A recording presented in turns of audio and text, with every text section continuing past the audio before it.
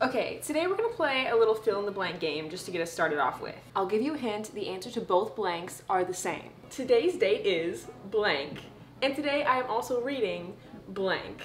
November 9! Woo! Okay, yeah, that was probably the cheesiest way I could have possibly started this video. Today is going to be both a reading vlog and also, just to add to the fun, this is my first time ever reading Colleen Hoover, and I know she's so many people's favorite author of all time, at least in like the romance genre. So I'm really excited to not only read Colleen Hoover for the first time, but also literally read this book on the day it is meant to be read, November 9th.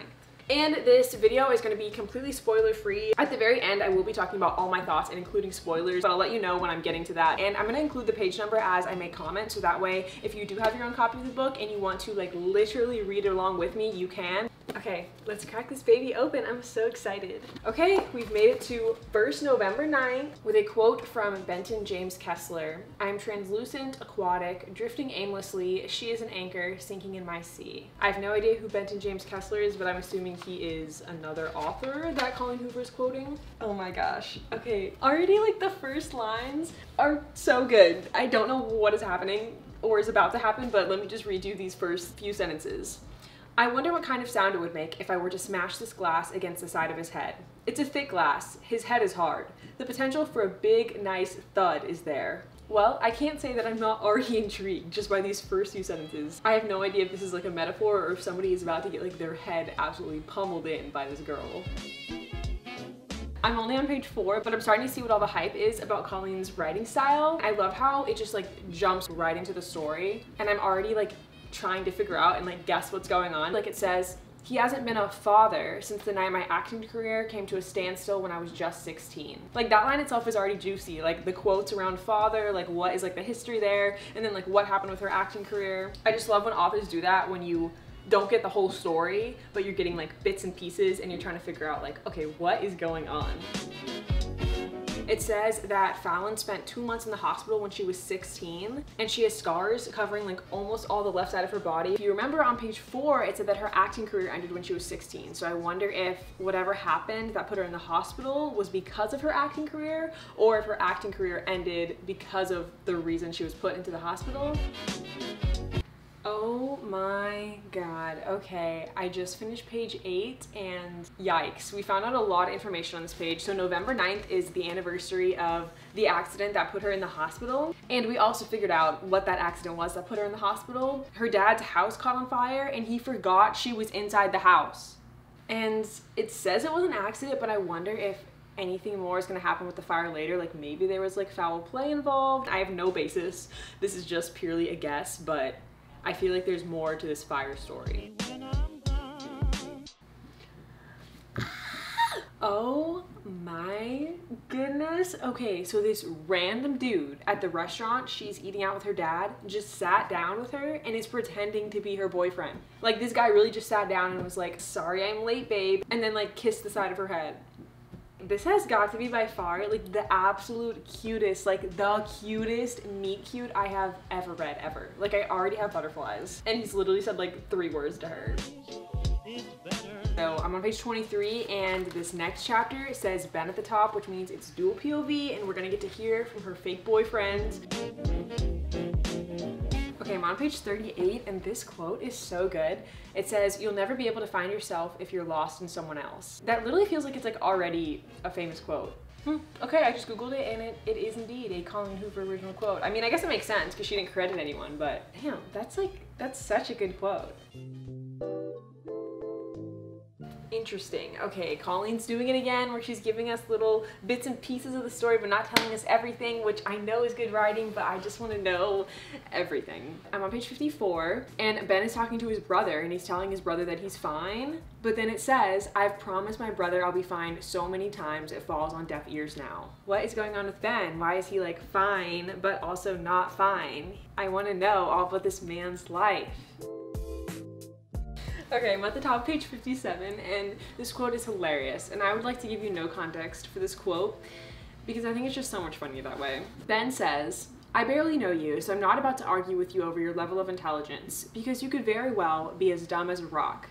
but at least you're pretty. I like Ben. We don't know a ton about like his life outside of his conversation and stuff with Fallon, but so far he seems funny and like so nice to Fallon.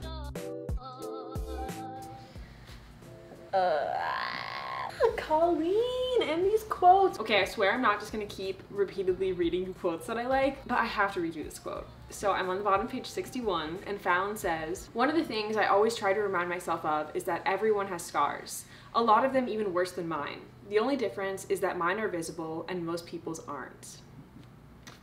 I don't know why, that just gave me like mind-blown vibes, because that's so true. Like, she has like a lot of physical scars, but a lot of people have such deep emotional scars that the average person isn't gonna see or know about. I mean, this is so cheesy, but whenever like you're feeling down, everyone has scars, physical or not, apparent or not. And yeah, I think that was like a really cool and like perfect way to word that. Okay, I just finished page 73 and we finally got into like the whole main plot of the book, which is that they're gonna meet every single year on November 9th. I think that is such a cute premise for a book. Like, it's so unique and it's so fun. Okay, I just finished page 79 and Ben did the cutest thing at the airport. And also this next section is called Second November 9th. So interesting. I wasn't sure if we were gonna like follow the characters' lives whenever they were apart over the year. So it looks like we're also only learning about the characters when the characters are learning about each other, which is every single November 9th. And there's another quote. "Her tears and my soul, they live parallel lives, run, ache, burn, repeat. Her tears and my soul, they live parallel lives," by Benton James Kessler. Oh my god. I feel dumb, but oh my god. Oh my god. Okay, wow. The quote is by Benton James Kessler, Ben. The quotes are by Ben, because Ben is like an inspiring writer in this book. That is so cute. I was really at the beginning like, I wonder who Ben James Kessler is. He's probably like some author Colleen likes, but no, he's the literal book character. Wow. Okay, I just read page 111 and I feel like I can't say what just happened because spoilers, but eek, something happened between Ben and his brother and it escalated so quickly. I don't even know why or how this even happened. Like, what?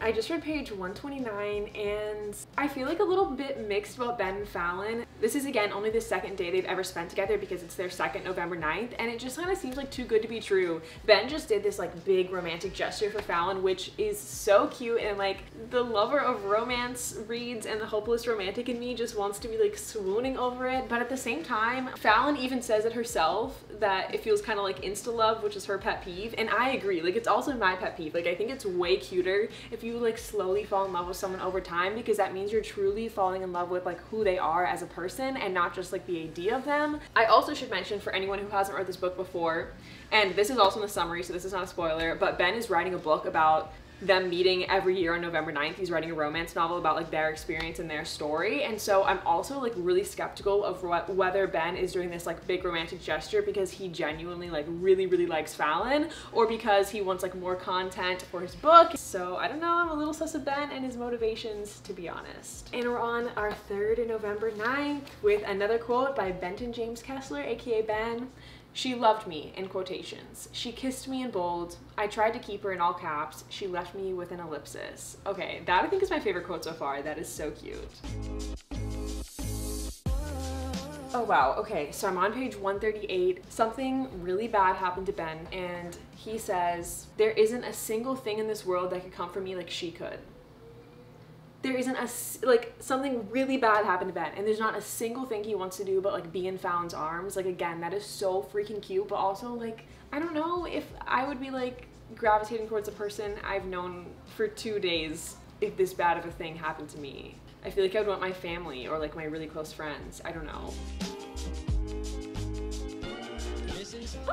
Okay, the cutest thing ever just happened on page 143, and maybe I take back my cynical comments from earlier. The cutest thing happened, like I just said, and it's giving me butterflies and I'm so excited for them. Okay, literally the next page, page 144, and this is so freaking cute. "If she's not careful, I might just fall in love with her tonight."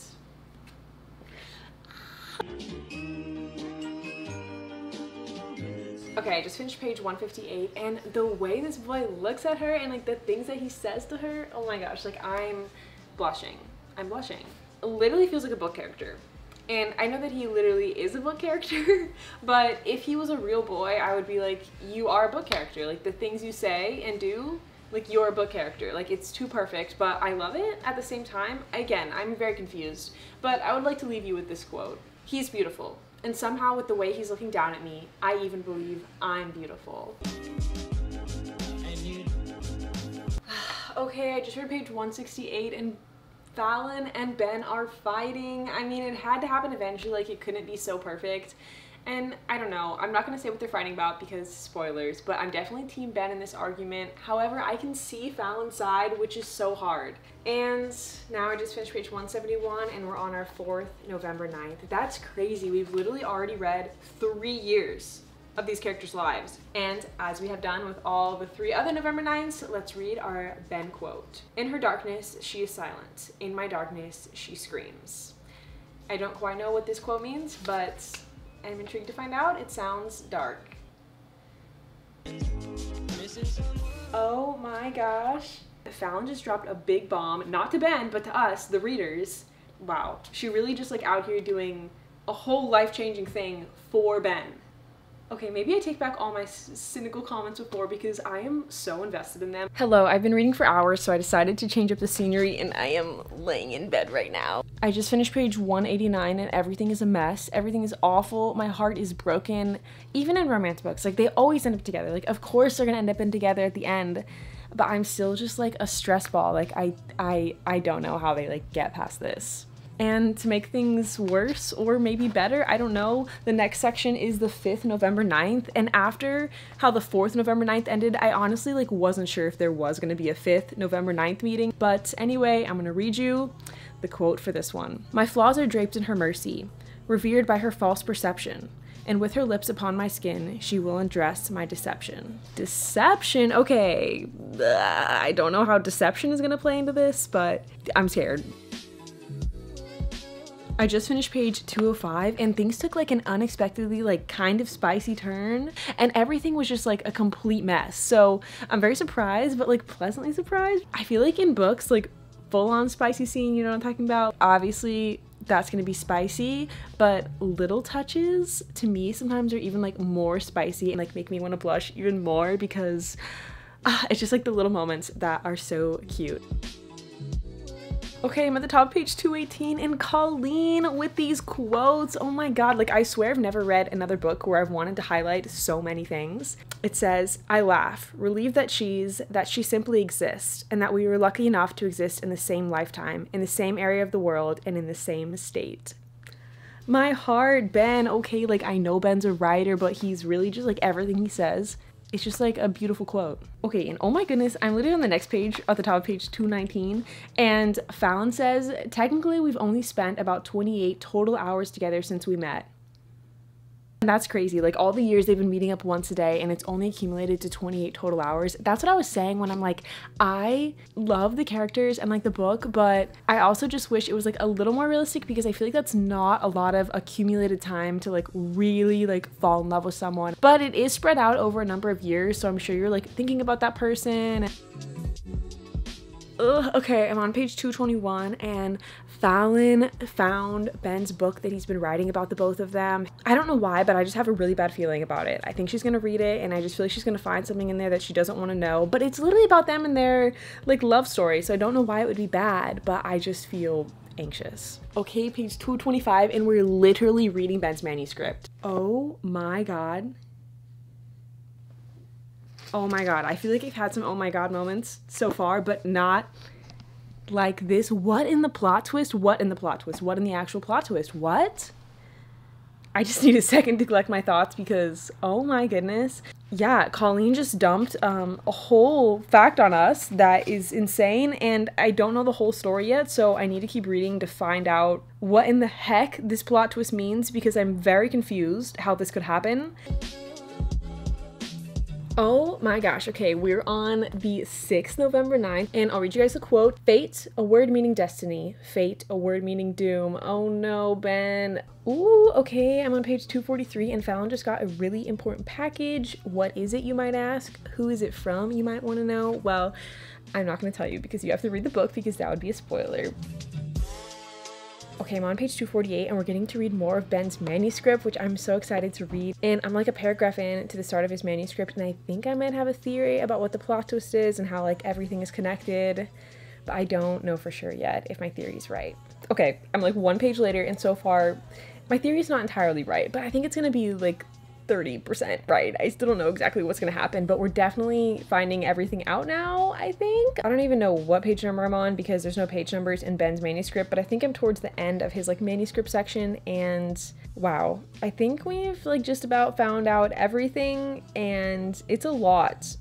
Like a lot of things, and also a lot as in it's just heavy and dramatic, and I cannot imagine what Ben went through with that. It's also cool that we get to read it through Ben's manuscript, because we're not just like hearing all of the events through his POV, but we're also literally hearing it through his writing, because it's his manuscript, so it's like his words of how he wants to tell his own story. So yeah, I don't know, it's kind of cool. It's like a book within a book. Oh my gosh, okay, we're on the last November 9th, and like I do every time, I'll read you the quote. If lies were written, I would erase them, but they are spoken, etched within with convalesced truth. Let me try that again. With convalesced truth, I scream out my, okay, Ben, all these big words.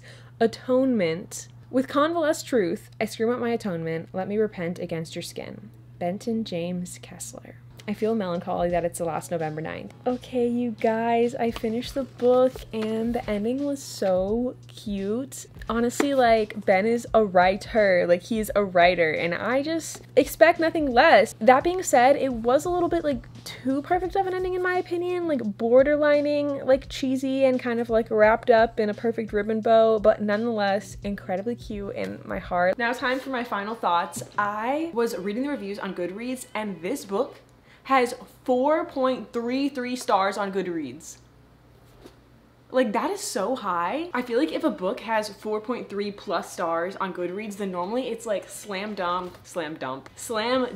but I'm a little bit mixed on this book. The way that Fallon and Ben meet, I was reading some of the Goodreads reviews, and people have like mixed feelings about whether he should have just like showed up at her booth and pretended to be her boyfriend, but I think that's so cute. I also think the concept is so unique. I know there are other like movies and books kind of centered around like one day a year concepts, but I personally haven't seen or read one, so I think it was really cool that the only days in this book are on November 9th, in such a unique way to get a glimpse into characters' lives. And then the twist, and there's so many like little things in the beginning of the book that I just forgot about that all come back to the end, and so I think that is really cool how everything tied in the end, and I like did not see the twist coming at all. The thing that I do feel conflicted about is like how well everything throughout the book just completely tied into the twist at the very end. Did it tie in too perfectly?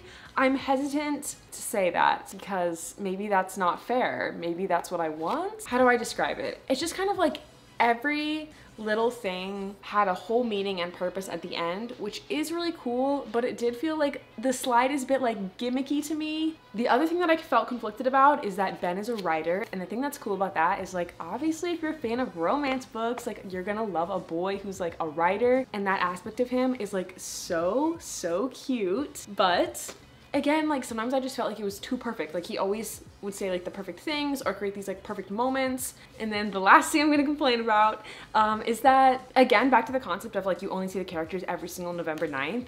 I get that that's the concept, and I think that's really cool, and I don't think there's any way that Colleen could have done that differently, but sometimes I did feel like we didn't really know like a ton about the characters outside of them together. I don't feel like I fully know them from just glimpsing their life one day a year. And combined with that, their love story is definitely insta-love. Fallon talks about how she's like not a fan of insta-love, but then she goes on to have an insta-love story with Ben. I don't think it's like the worst thing ever, but it's not my favorite. I think it's like way cuter to like slowly fall in love with each other. But I would say overall, I would give it a a 3.75. I feel like a lot of people view 3 stars as bad, but I don't feel that way at all. I go by like the Goodreads system where 3 stars is liked it, 4 stars is really liked it. So I'm almost to that 4 stars, but not quite there. Okay, now I'm gonna get into spoilers. So if you have not read this book yet, I hope you enjoyed getting to read it with me. Okay, now that all the lame people who haven't read this book yet have left, let's talk about spoilers. How do we feel about Ben and Jordan getting together? It surprised me. It did surprise me. I thought that Ben or Fallon might eventually date someone and that might throw a wrench in the relationship because clearly they're not seeing each other for 364 days out of the year. But never in a million years did I expect it to be Jordan. And I totally get that like Jordan and Ben both went through their own traumas and are grieving insanely about Kyle dying, and clearly they're like co-parenting Kyle's and Jordan's child, so you're gonna get like so close and lean on each other and be grieving together. But it was like a little weird that they got together. But again, I get it. I do get it. Everything I'm complaining about, I was mixed about, but I do have one giant pet peeve that I'm not mixed about. I hated this part. I absolutely hated this part. It's on page 297, and we just read the part in Ben's manuscript where he's talking about how he went to like save her from her dad who was like sucking, and they repeated a lot of the things that her dad had said to her that were absolutely terrible. And then Fallon just like completely justifies everything about her father. Like she says, he was expressing his opinion over my career, which every parent has the right to do. But like, do they have the right to do that? Like, she's 18, she can do whatever she wants. And there's also a nice and appropriate way to discuss your child's career without just like absolutely destroying their confidence and all the dreams they have. Like, he could have gave her clear and realistic understanding of her chances to make it in acting without just being completely rude. And then she says, even though I disagreed with him and the way he delivered it, he was never the best at communicating. I need to remember that there's more than one way people show love. And even though his way and my way are completely opposite, it's still love. Like, girl, like, I agree with that statement, but I don't think it applies to her and her dad. She's being nice, and the opposite way her dad is acting is rude to a literal child, his child. I completely understand now how the dad could have forgotten her in the house because he literally just found out about Ben's mom dying. You know, there's a fire going on, that's chaos. I get that. And I totally get, like, it's your dad. Fallon could give him a second chance and like try and get to know him better, but I just felt like that was just like a perfect like ribbon, bow, wrap the package up beautifully way to just like justify every single shitty thing that her dad said to her. And I don't think that's cool. The ending with Ben committing the fire, I never saw that coming until it was literally spelled out. I thought at the very beginning that maybe there was gonna be more with the fire story, but then Colleen did a great job of like, I just completely forgot about that I had that suspicious thought until obviously they revealed that it was Ben. And then with his mom, like, that has gotta be so hard. Like, I can't imagine what he went through and how I would react. Like, clearly Ben shouldn't have started the fire, but how would I react in that situation? I don't know. Like, I cannot judge him. And then like the tattoo came into play at the end with like, that is the tattoo that his mom got, and then Fallon ended up getting the tattoo. That's what I meant about feeling conflicted about like just every single thing, like the fire, his mom's death, Kyle punching him, like the tattoo, like everything came back in the end. And I think that's like so smart. And I was so torn between like, is this just the perfect book ending or is it like too perfect? Okay, I'm gonna stop complaining now because I genuinely did really like it overall, and I stand by my 3.75 stars. I'm glad I finally got to read a Colleen Hoover book. I'm very excited to read other books by her and see like if I feel similarly about them and her writing style and just like her overall plot concepts, or if she has other books that are gonna be like 5-star home runs for me, and I have a feeling she will because I know people absolutely love her. Okay, with that being said, I'm gonna go, but I'll see you guys next week with another video. Let me know all of your thoughts down below. Okay, I'll see you guys next week. Bye!